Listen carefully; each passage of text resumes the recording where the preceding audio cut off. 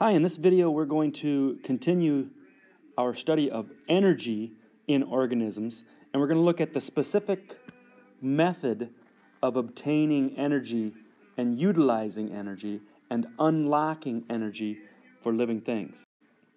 Remember that life requires a highly ordered system. That means that there has to be an input of energy. Order is maintained in living things by having a constant energy input, that the energy input has to exceed the free energy that's lost to disorder so that an organism can power all of the cellular processes that it needs to as a part of its overall metabolism. Reactions that are exergonic, for instance, taking a molecule such as ATP and breaking it down into ADP, is an exergonic reaction where energy is given off.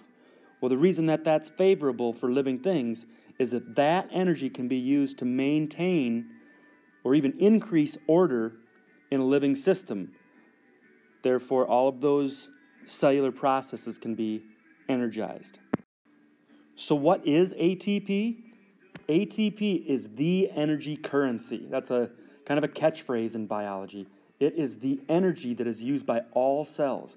It is chemical energy, which means it's just a molecule that's available to do work. It is the free energy that we keep talking about. Use the example of trading money. And speaking of currencies, trading money, it's a lot easier to go to the grocery store and trade money, a currency that everyone is aware of and used to, rather than going to Cub Foods and saying, hey, you know, I can build you a deck if you can just give me some food.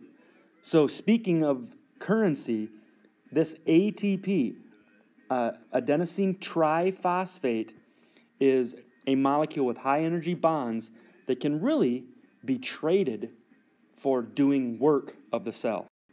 So here we have a chemical structure of ATP. It has an adenine base. Oh, look at that little functional group right there. Attached to or bonded to ribose. Remember, ribose is a sugar. And the three phosphates. For ATP, the energy phosphates, the three phosphates here, are really the highlight of the molecule, because in these bonds between the individual phosphates is stored relatively a lot of potential energy. Well, it may not be as exciting to think about what ATP can do for you as it is to think about what a $5, $10, $20 bill can do for you, but ATP is that energy currency to get things done with living things. All of the energetic things you do, from running and jumping and shooting a jump shot or throwing a pass, to birds flying and even thinking processes, messages that are sent in the body, things that require cellular energy like active transport, something we'll talk about in the future, just cellular movements, and any anabolic building up synthesis process. Remember, to go from a state of lower energy to higher energy, there has to be an energy input, and that energy input is ATP. I shouldn't go any further than just reminding you and getting this in your brain that this organism right here, even though it's a plant, and yes, it does make carbon compounds in a process that's energized by the sun, plants and other autotrophs absolutely have cellular work that they need to do also. So even plants need ATP. So again, how do we get energy from ATP? By breaking the high energy bond that holds a ton of potential energy in the phosphate bonds as a part of the triphosphate tail of ATP. Remember that this process is really a hydrolysis process. It is an addition of water to break a high energy bond, and off of that ATP, the energy that is able to be harvested is free energy. Remember that that energy then is able to do work of the cell. Of course, this process is only going to occur with the help of enzymes, and two of them at play here are ATP synthase and ATPase.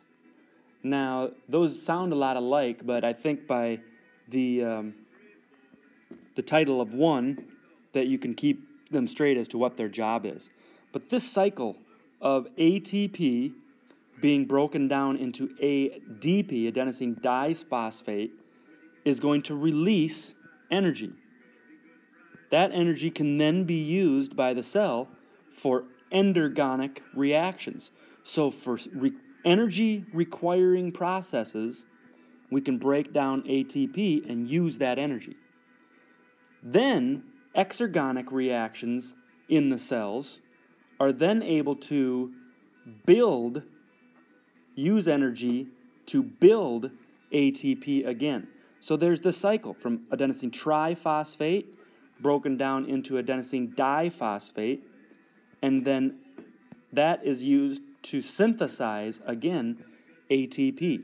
So we can look at both of these processes, and I don't want these to be confusing.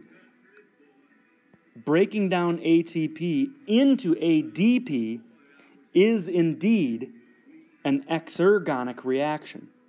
That energy can then be used to power endergonic reactions of the cell. The buildup or synthesis from ADP and a phosphate to ATP, that is indeed an endergonic reaction.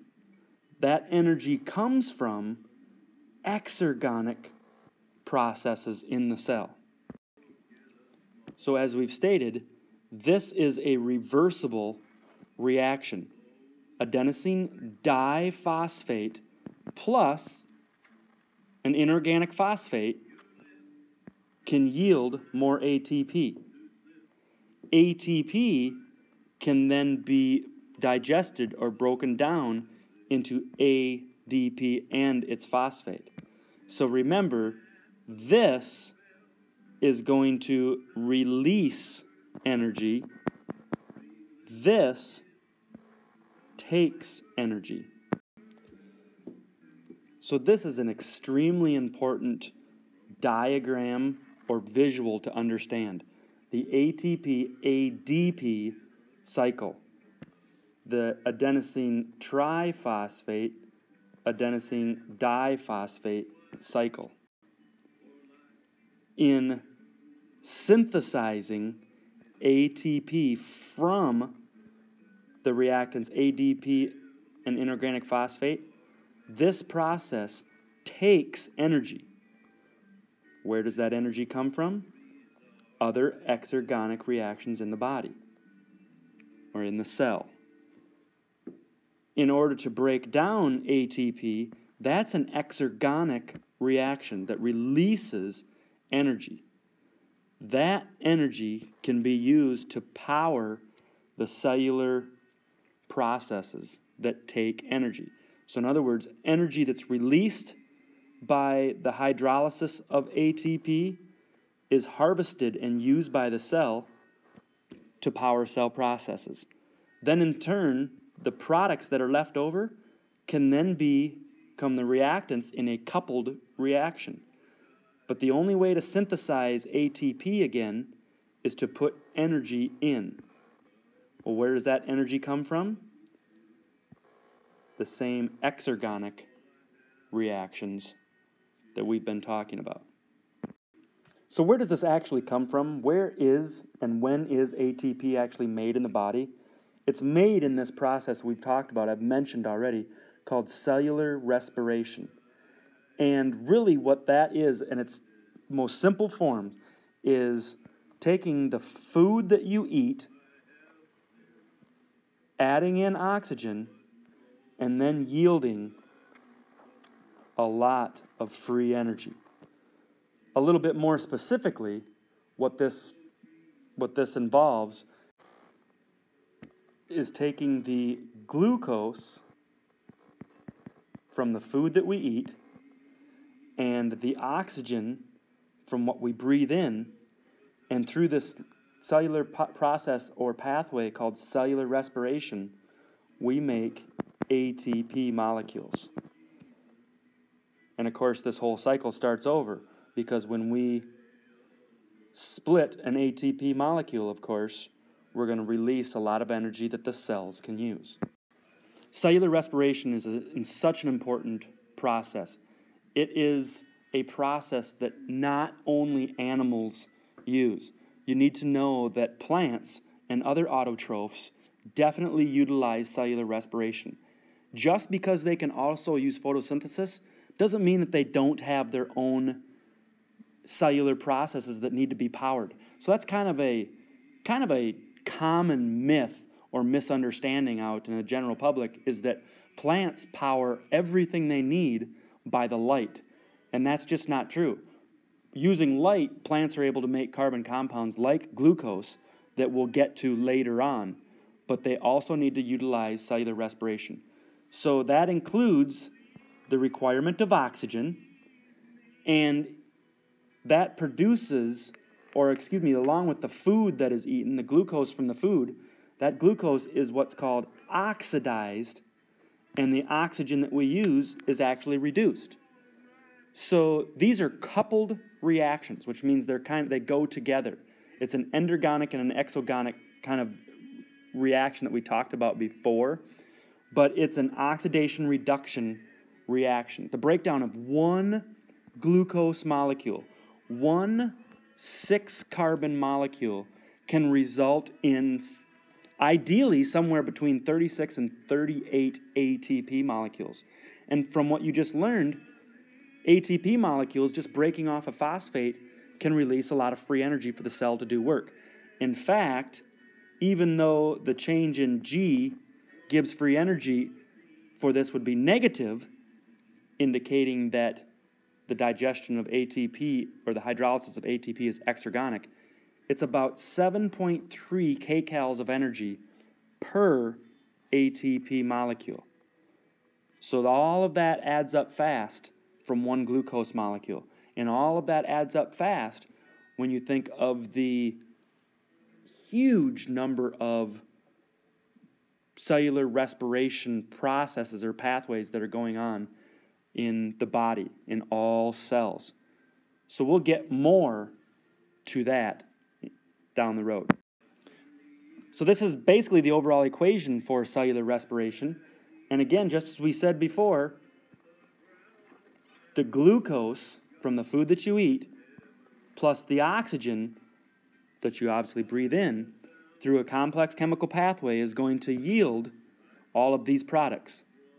Carbon dioxide, water, of course electrons that we'll get to a little bit later, and then some ATP molecules that can then be used to release free energy. Again, our next stop is to look at cellular respiration in more detail, and for us to break down the steps that actually will produce ATP molecules so that the cells can then energize all of their own cell processes.